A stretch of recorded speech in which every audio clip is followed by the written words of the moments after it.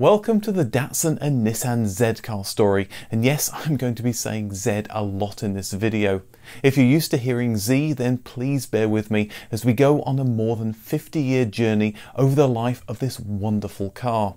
The Z cars didn't single-handedly kickstart the boom in Japanese import cars. That came from the solid reliability and good value of regular passenger cars from Japan's Big Three. And the biggest shot in the arm would come from the 1973 oil crisis and the rush to fuel economical cars. But the Z cars certainly helped, creating a halo car that showed that cheap and cheerful cars from a far off land can be exciting as well. Over the years the car has grown and shrunk again, but it's always stayed true to its roots. This is the Nissan Z car story.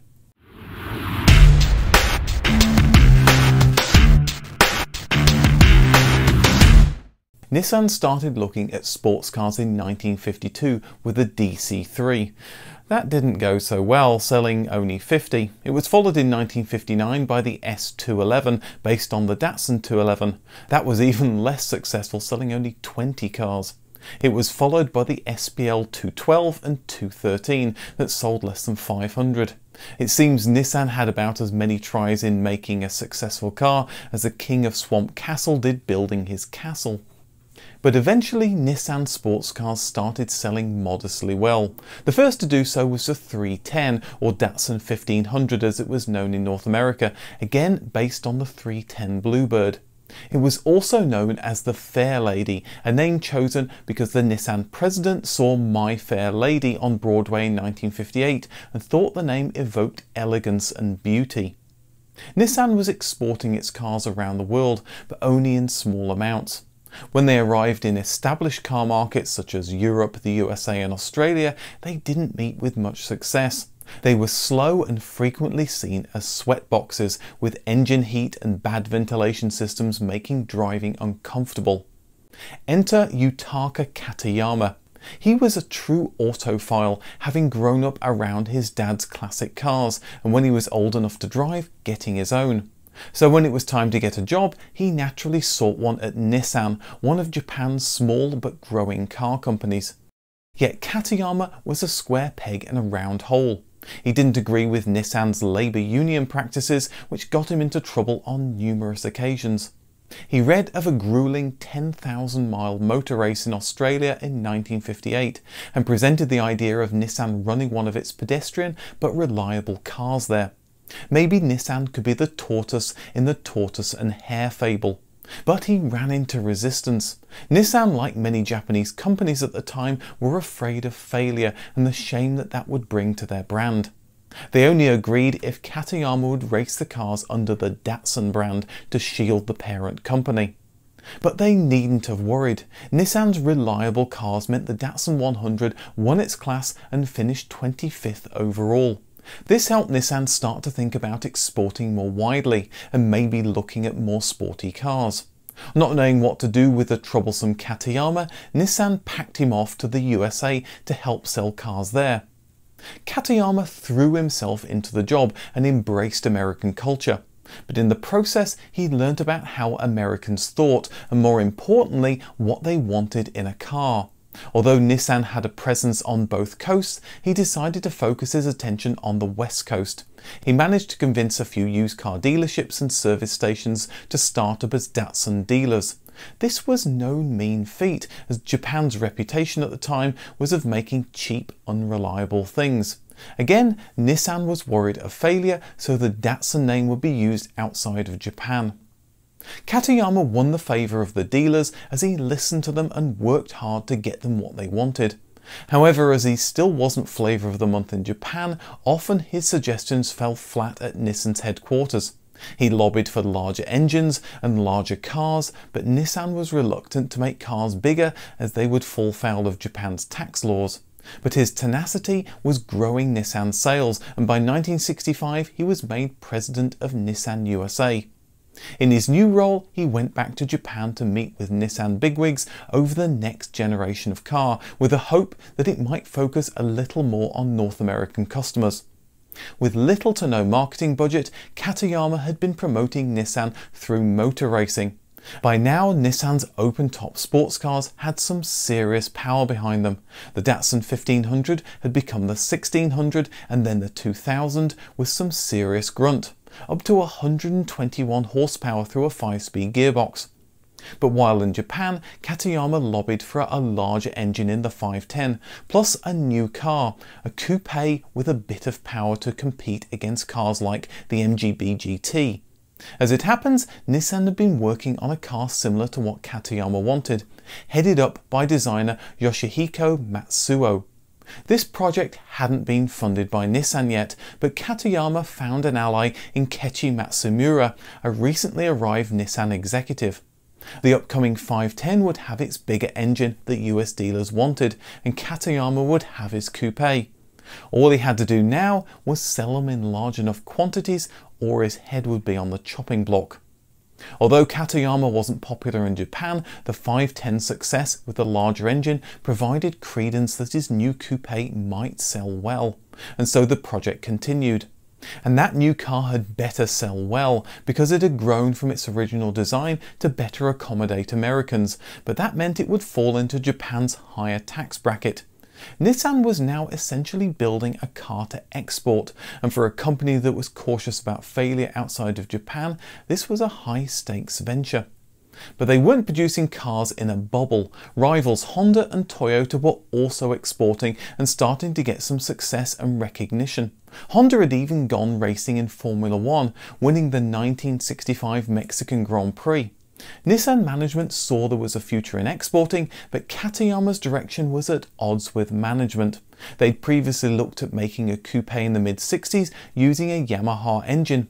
Toyota had released their interpretation of a sports coupe in 1966 as the 2000 GT using that same Yamaha engine, but the pricey car had failed. Nissan were concerned they were going to make the same mistake. But what they hadn't made the same mistake on was the price. The new car would be cheaper to manufacture, and Katayama himself wanted it to be a sports car that everyone could afford. The new coupe hit Japanese showrooms in 1969 and American shores in 1970, but the badge on the back wasn't to Katayama's liking. Nissan had named it the Fair Lady Z, the Z coming from the project name of Project Z. Katayama felt the name just wouldn't work in the US. All of the cars were held up from delivery until badges could be replaced with 240Z. And the story goes that Katayama took all of the Fair Lady names off the cars himself.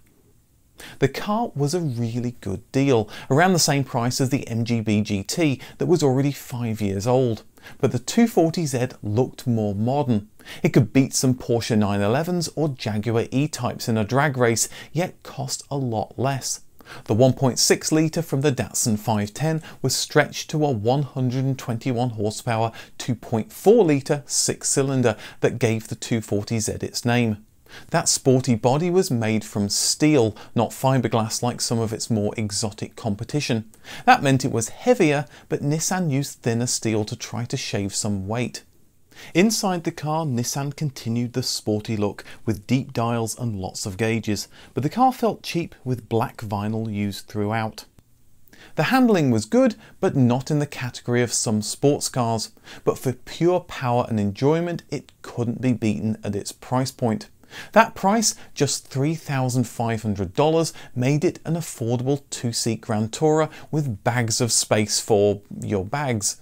And unlike the British sports cars, the 240Z was reliable. And American car makers just didn't make a car that competed with this. They were still making pony and muscle cars like the Camaro or the Mustang. Long waiting lists formed of up to 6 months. Katayama's bet had paid off. The motor critics largely praised this newcomer. Telling words came at the end of a 1970 Road and Track review. We expect to see the Datsun establish a market of its own, one which will force other makers to come up with entirely new models to gain a share in it. The Japanese industry is no longer borrowing anything from other nations. In fact, a great struggle may be ahead just to prevent a complete reversal of that cliché. Prophetic words indeed. Soon the cars would be exported beyond the United States, with the cars appearing in Europe with that 240Z badge on the back. But the UK was more fixated on another type of Z cars, the TV programme, and a certain domestic coupe, the Ford Capri. However, Nissan would find their more pedestrian cars selling in increasing numbers, as Europeans, like Americans, found these cheap cars were a lot more reliable than domestic cars. To make the car more palatable to American buyers, Nissan started offering an automatic gearbox later on in 1970 and air conditioning in 1972. And Katayama would sell the car the only way he knew, by taking it racing. After a shaky start, when they found the engine would literally tear itself apart at sustained high revs, the car won the SCCA C-Class title in both 1970 and 1971. With the car beating Porsche 911s on the racetrack, customers started asking why they pay more for a Porsche. The 1973 oil crisis helped Japanese car companies that in general had more fuel-efficient cars. Although it wasn't particularly fuel-efficient against European rivals, it was against American muscle cars, and thanks to a favourable exchange rate, Nissan found its inexpensive cars in high demand. By the end of the 240Z run, over 160,000 had been made, with 97% of them being exported to North America. The updated 260Z model was launched for the 1974 model year. As you can imagine from its name, the 2.4 litre engine had grown an extra 200 cc's by becoming a 2.6 litre by lengthening the engine's stroke. But power output was down, at least in the USA, due to federal emissions regulations. Handling was improved by making a few changes, such as a rear sway bar, but the car was essentially the same old 240Z that had been selling well with little direct competition. Nissan also introduced a 2+2 model, initially for the 240Z and then the 260Z. The car used a chassis that was stretched 12 inches to allow at least a modicum of room in the back for passengers. The regular 260Z was also available as a T-roof that allowed the roof panels to be removed. After just 1 year of selling the 260Z, Nissan introduced the 2.8 litre 136 horsepower 280Z in 1975. The extra engine size was achieved by boring the engine out, and it gained Bosch fuel injection, but apart from a few changes, the car remained roughly the same as it had before. But with those emissions regulations, the car, at least in the USA, remained about as fast as the 1970 240Z. Katayama was doing great work for Nissan in North America, opening up a critical export market. But he was always out of step with Nissan executives in Japan, and some criticised him for going local. He was summoned back to Nissan headquarters in 1977, where he was forced into retirement.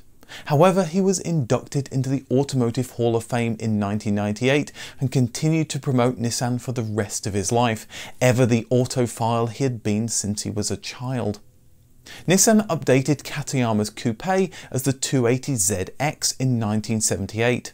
It was almost entirely new, with just the engine and drivetrain from the 280Z. Like with the previous car, it was available as a 2-seat or 2+2 version, although the 2-seat version was always more popular.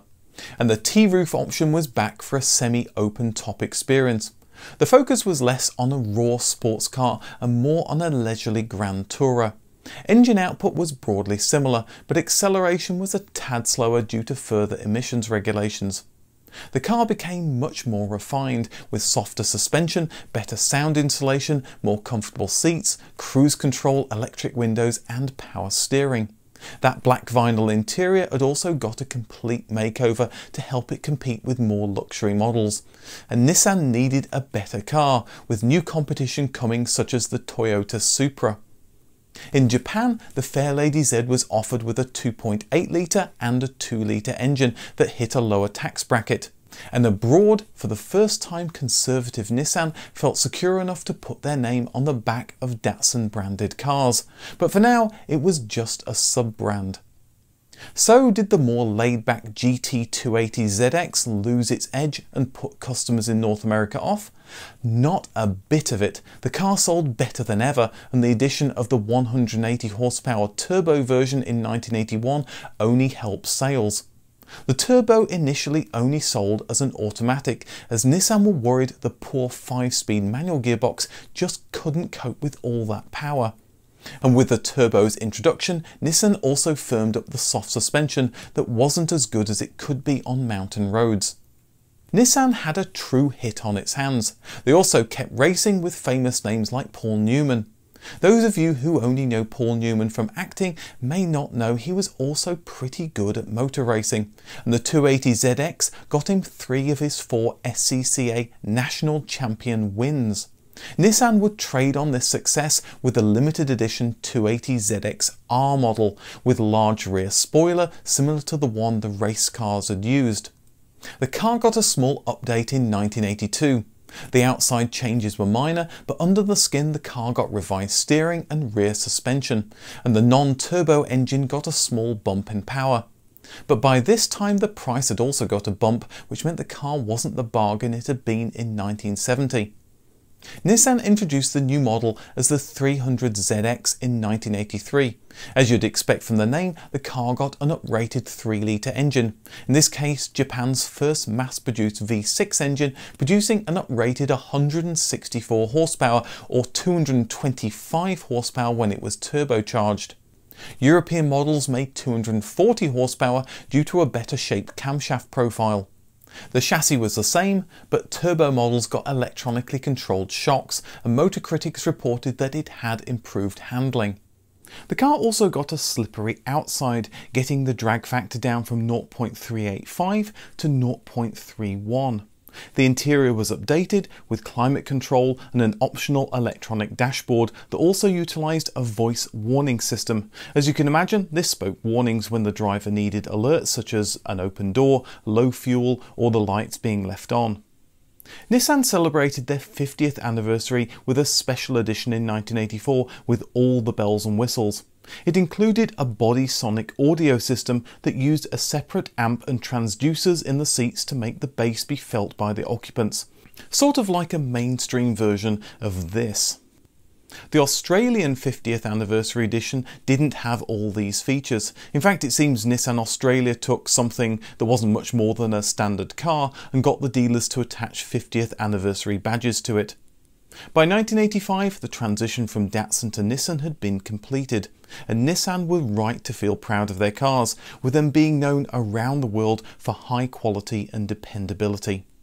The 300ZX got a slight restyle in 1986, and new side mouldings were colour matched, as was the trend for cars in the 1980s. Another style change followed in 1987, and it was the first car to use LEDs for a brake light, in this case the middle light. The 1989 model was again all new, with only the block of the engine being carried over from the old car. It was the first car to be wholly designed on computer, in this case a Cray supercomputer. The new shape rounded out those straight edges of the old model to keep up with automotive fashion, and it got extra interior gadgets such as electrically adjustable seats. The engine got a double overhead cam, variable valve timing and twin turbos to boost output to a massive 279 horsepower, giving the car a blistering 0 to 60 speed of just 5.6 seconds. Pretty good for a car that weighed 1,600 kilograms.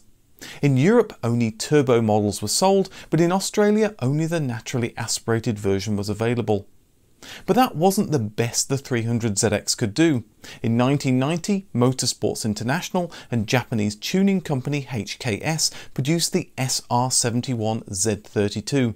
With uprated turbos, new electronics and a body kit, the car produced a reputed 464 horsepower. Just 8 were made and each cost $65,000. The regular 300ZX also got 4-wheel steering, which was the latest feature to appear on Japanese cars. As a side note, the car behind me, the Lego 8880, is the only one made that has 4-wheel steering on it. This feature had appeared on the Mazda 626 and the Honda Prelude just a couple of years before, and had already appeared on the Nissan Skyline. It was cool technology that not only reduced the turning circle, but at high speed allowed for quick direction changes. But most customers weren't willing to pay the extra money for it, and it was discontinued by most car companies after just a few years. The 2+2 remained popular, and in Europe and Australia it was the only model imported. And by now the T-roof was sold on most cars, with the hardtop models becoming something of a rarity. Nissan went the whole hog in 1982 and took the whole roof off with the convertible 300ZX. They approached two companies to produce designs, Straumann and ASC, or the American Sunroof Company. ASC's winning design was manufactured by Nissan back in Japan. Sales of the 300ZX started well, but tailed off quickly, and a strong yen didn't help. The car's price in the USA increased 67% over the 1990s, but not all of this could be attributed to the exchange rate. Nissan wasn't as lean as other car companies, which meant it had to charge more for its cars, but this meant the company was starting to lose money. The 300ZX wasn't the bargain price sports car everyone could own any longer, and buyers were looking elsewhere. In the late 90s, the 300ZX was withdrawn from sale outside Japan after a run of 28 years. It soldiered on in Japan for just a couple more years with very few sales. Japan never bought Z cars in large numbers, with the car being heavily taxed either for a large engine or for its large size. Nissan did try to keep the Z car name alive in the USA with a program of restoring and reselling old 240Zs, but they were losing money on each one, so the program was quickly canned. But in the background, they were working on a new Z car and working with Yutaka Katayama to build it. The team wanted to go back to the car's roots, a two-seater you could throw through the bends and have a lot of fun doing it. It would also compete with the Mitsubishi Eclipse that was starting to sell well in the US. A concept was shown at some local US roadshows in 1998 to gauge opinion. However, despite getting Katayama's seal of approval, Yoshihiko Matsuo, the person who'd originally designed the 240, hated it. A revised Nissan Z concept in a brilliant orange was launched at US auto shows in 1999. Like the original, it used a 2.4 litre engine powering the rear wheels, but this was a 4-cylinder unit from the Nissan Altima. There was pushback on the styling, but also on the engine that was seen as underpowered. Nevertheless, this provided excitement around what a new Z car could look like. Despite Nissan having massive debts in 1999, which led to Renault taking a large stake in the company, Nissan returned 2 years later in 2001 with an updated design. The new car had a more powerful 3.5 litre V6 engine, also ripped from the Nissan Altima, but tuned for more power. Nissan sold the 350Z in a slightly modified and more upmarket guise as the Infiniti G35 Coupe, Infiniti being Nissan's premium brand. The car was a foot longer, and that was needed to allow for the 2+2 layout. The original 240Z had cost a little more than the less powerful European imports and cheaper than the more powerful domestic muscle cars, and it hit a perfect sweet spot. The new car hoped to do the same. At $27,000, the 2002 Nissan 350Z was more than a Mazda Miata, but the 287 horsepower engine wasn't that far off the power of a Porsche 911 at a fraction of the price. And that engine got the car to 60 in the same 5.6 seconds it took the 300ZX. That was Porsche Boxster territory for much less money. Before BMW produced their series of promotional films starring Clive Owen, Nissan produced a promotional film for the 350Z called The Run. Shot in closed-down streets in Prague, it's a 6-minute high-octane run that showed off the speed of Nissan's new car. The interior quality wasn't great compared to the competition, another trait it shared with the 240Z from the 70s, but had heated seats and satellite navigation and all the other luxury features customers were looking for. But all that faded into insignificance when you got the car on the road. It handles beautifully. The old 240Z was back. The new car was strictly a two-seater and there was no T-roof option, but in 2004 the 350Z Roadster appeared with a roof that could be electrically retracted. The same year, Nissan's performance tuning division, Nismo, tuned the car to give it extra power. By 2006, even standard 350Zs had 300 horsepower or more, but despite all these improvements, sales were never as high as in the heyday of the 1970s and 1980s. Although the 2009 370Z looked very similar to the 350Z, many components under the skin had been re-engineered. The wheelbase was 4 inches shorter, and as the name suggests, the engine size was increased to 3.7 litres by lengthening the engine stroke as they'd done with the 260Z. The car now accelerated to 60 in 5 seconds, giving it almost supercar-like speed, all for the low price of around $29,000. And Nismo-tuned special editions also continued. The new innovation for the 370Z was the Synchro Rev Match, which automatically blipped the engine on downshifts to help the engine match the speed of the wheels. And on the interior, better quality materials fixed the cheaper feel of the 350Z. But with a lower roof and shorter car, the already cramped interior of the 350Z wasn't exactly going to be spacious. Nissan launched a 40th anniversary Fairlady Z in Japan in 2009, and the following year a 40th anniversary version limited to 1,000 units appeared in North America. Like with the 350Z, a luxury Infiniti G37 2+2 was also available. The 370Z got a mid-cycle spruce-up in 2013, but this was limited to some option changes, a new front fascia, new wheels, and in Japan a new front bumper. 350Z sales had tailed off in the US and Europe, and with the 370Z they didn't pick up. 2020 brought another anniversary edition, this time the 50th anniversary of Nissan selling Z cars in North America. And 50 years for any car series is a rare thing. Rumours started about the next car in the series that's been dubbed the 400Z. Although with the slow sales of the 370Z, it'll be interesting to see what Nissan can come up with to make this car a hit. Nissan and Yutaka Katayama should be really happy with the legacy they've created. 50 years of reasonably priced cars delivering an unreasonable amount of fun and performance. A special thanks to Nick Gracchini and Simon Parsons for helping me with this video. And a big thank you as always to my patrons. They get early advert-free access to new videos, and if you want to join them, click on the link in the description. Thanks for watching and see you in the next video.